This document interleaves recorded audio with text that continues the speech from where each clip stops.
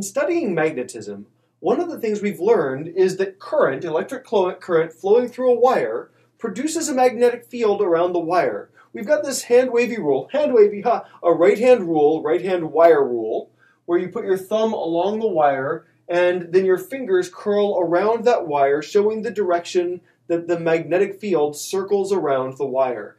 And so if I were to ask you, what magnetic field does a long straight wire produce at a point P above the wire like this? If I've got a current I flowing through the wire, current is taken to be positive, of course, then you could use the right-hand wire rule and say thumb along the wire, my fingers are outward, I expect a magnetic field out of the board at that point.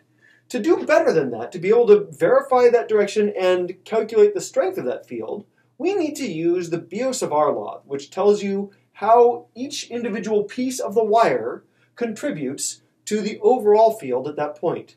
Now, in principle, we know in our hearts that this is really a calculus problem, that I should take the limit as we break up the wire into infinitely small little pieces and add up all those contributions. But for clarity, I want to do an example where we look at this wire and we break up this long wire into pieces that are pretty decently sized. In particular, just to keep it simple, if my point P is a distance r away from the wire, I'm going to break up the wire into chunks that are length r over 2, half the distance to point P as chunks of wire.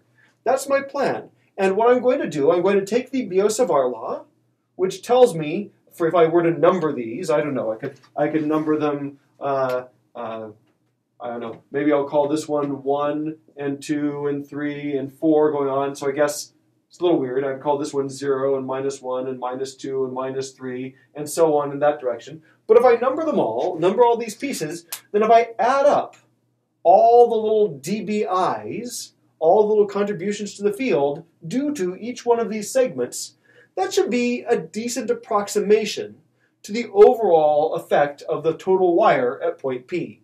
It's not perfect because to be perfect we'd want to break it up into a million little segments of r over a million or r over a trillion or something. But keep it simple. We've got this story. We're going to break it up into these r over 2 size chunks and see what happens. Now, it takes a long time to do this even so. I mean, infinitely many chunks, right? Let me show you how we do the calculation for one specific chunk. And I have chosen that over here to be this one that I've labeled -2. And I want to know what is the contribution of just the flowing current through that little piece, that piece of wire, its contribution to the magnetic field at point P. That's the goal that we want to accomplish, and then I'll tell you what happens when you add it all up. So, okay, doing this, I want to use the Biot-Savart law to figure out the contribution of that piece to the overall field. And here's this formula, mu naught over 4 pi times dLi over r squared times I cross r hat. Lots of symbols in the formula, right? We're going to write our final result as a multiple. I want to write my answer.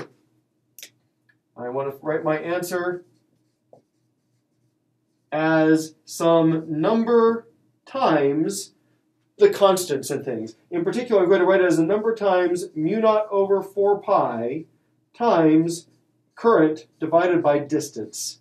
That's what I'm going to do. R, capital R here is the distance. It's not a resistance. Sorry if you've done circuit problems, things that are different. But I'm going to write it as some number times this. That's my goal in this. And so to be able to do all this, I need to figure out what these pieces are in my story. So mu naught over 4 pi, that's this constant I'm going to pull out. I know in my heart that mu naught is 4 pi times 10 to the minus 7th newtons per amp squared. Fine. But we're just going to leave it as a constant for now. dLi is, well, in calculus speak, that would be an infinitesimal little length. But since I'm breaking this up into these finite-sized chunks, my dLi is just the length of my little chunk.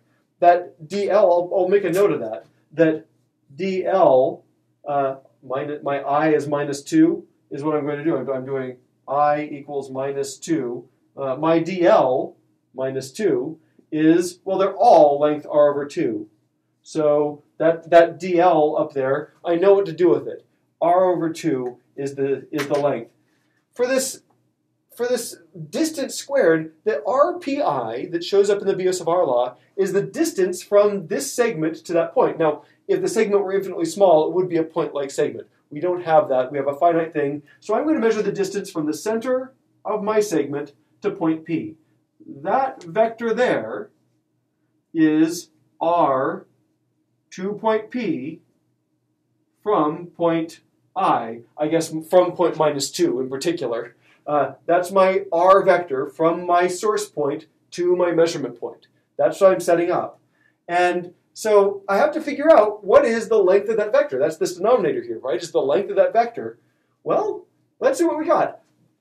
This is a right angle, by definition. We did that by definition. So I've got a right triangle here. The length of that thing, my magnitude of r to point P from point -2, is going to be Pythagorean theorem. Well, this side is r squared. That's the vertical side. And this side, each one of these chunks is r over 2. So that's r over 2 plus r over 2 plus half of r over 2. So that's r plus r over 4. That's 5/4 r squared. Okay? This distance is what I'm saying here. This distance must be 5/4 r, right? Half plus a quarter. Okay, so that's this length, and I guess I can multiply this out. R squared, kind of a pain doing this, right? Check my math, but I'm going to get r over 4 times the square root of 25 plus 16, 35, 41 is what I'm coming up with here. R over 4 times the square root of 41 is the answer that I've gotten for this length. That is approximately 1.601, 1.6008 times my distance r. So that's what this diagonal is that whole distance there. Okay, cool. So that is my distance.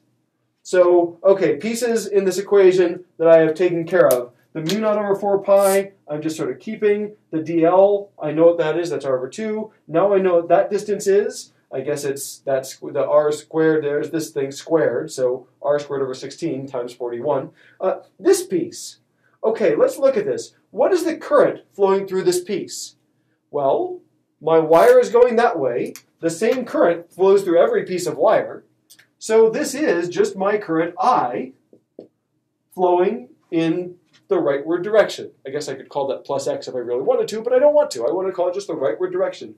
So this is my current I going that way. I guess that means I know what I is. What about r hat? Well, visually, I know that visually r hat is just a unit vector in the direction of P. So I can think of r hat as being, oh, that's not the right direction. I can think of r hat as being just this r hat pi. It's just pointing that way. It has length 1. And so I know, roughly speaking, what to do with that. I know what it means, at least. So what I really need for this last term, I need to understand that cross product. What am I doing with this cross product of the current with r hat? Let me remind you of cross product stuff. What I know is for I cross product r hat, the direction is given by a right-hand rule. Direction by a right-hand rule. The original cross product right-hand rule, that's the right-hand rule we learned first. I put my fingers along the I direction, right? I is going this way, so I put my fingers along the I direction. I rotate my wrist until when I curl my fingers, they curl toward the r hat direction. So curling there we are, this way. So the direction is out of the page, out of the board. So out of the board. That's the direction. So the contribution from this little segment is entirely out of the board. That's what we have going on. And for the magnitude of that cross product,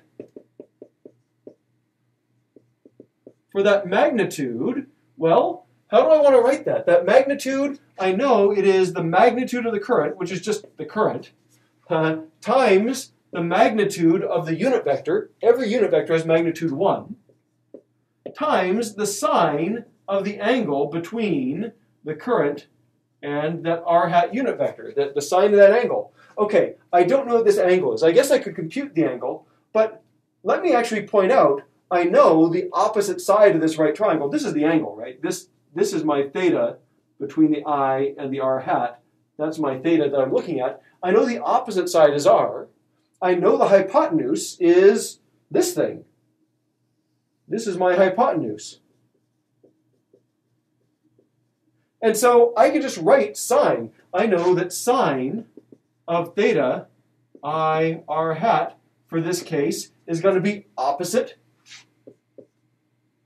divided by the hypotenuse, which is this thing, r over 4 times the square root of 41. So in other words, the r's cancel out, and I just get 4 over the square root of 41. If you want a number for that, I think I calculated that somewhere. That is 0.6247. So this is about 0.6247 is my sine of theta in this case. You could do this in lots of ways, but if I see a right triangle, I like just doing opposite over hypotenuse just to do it. So, okay, that's my sine of theta. If I put this all together, then, what happens when I put this all together? I know putting it together, let me get back to my black marker here just to follow this along. I know putting this together, I will get dbi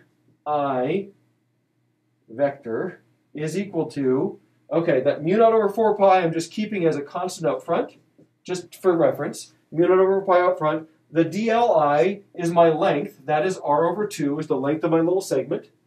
I'm dividing by this length, this distance squared. So that squared is r squared over 16 times 41. Right? Okay, that's that piece. This piece is just I times that sine of theta times I times 4 over the square root of 41. And my direction, this is a vector, so the direction is out of the board. I don't know what to call it, out of the board hat. I don't know what to call it exactly, but it's out of the board. That circle dot means out of the board. We're going to stick with that. So, okay, one factor of r cancels with the squared there. So I can rewrite this as mu naught over 4 pi times I over r. That's what I sort of wanted to write it in terms of. That was my goal, was to write this in terms of these sort of constants and given values of the problem. That times, what's all this mess? Multiply by 16 over 16, that gives me 8 times 4, 32. 32 divided by 41 times the square root of 41 is 41 to the 3/2 power. And out of the board, out of the board hat, whatever that is. And I guess that's my answer. I can put in a number for that. I get 0.12189. So I get mu naught I over 4 pi r times 0.12189. That's the number, oh, and of course, out of the board. Okay, so that's the contribution of this one piece to the magnetic field at point P. And you can probably see we could do this over and over, right? We could do this for the next segment, and the next one, and the next one, and the next one. You could do this for all those segments. If I do that for just the segments shown, from this one labeled -3 to the one labeled 4, so 4 in each direction from the center.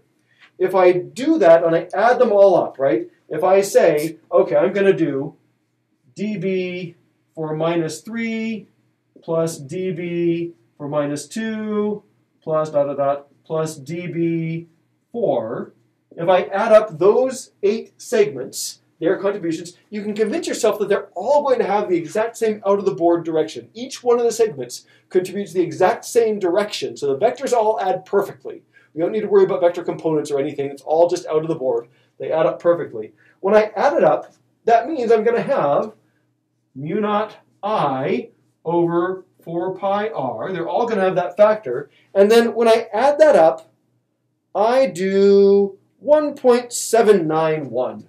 This is times 1.791 out of the board hat, I guess. 1.791, that's what it comes out to be. You know, you can imagine the 0.12 there. Points -1 and 0 and 1 and 2 are going to be closer to point P, so they're going to contribute more. Point -3 and 4 will contribute less. But I get this about 1.8 times this mu naught I over 4 pi r. If I were to do all of them, right? If I were to go all the way from, put this in a different color. If I were to go all the way from dB minus infinity plus dot dot dot plus dB, that's not a B, plus dB plus infinity. If I added them all up, they would still all be out of the board. And when I added up, I did this.